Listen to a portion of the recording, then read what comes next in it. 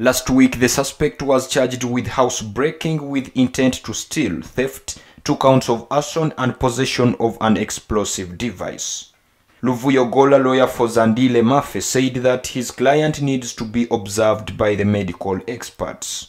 The spokesperson for the National Prosecuting Authority, Eric Ntabazalira, said that they did not intend to ambush the accused with that letter, adding that the fact of the matter is that the accused was sent for observation and the observation came back saying that the accused suffers from paranoid schizophrenia, the reason why they requested the court to send him to a psychiatric hospital for observation for the obvious reasons.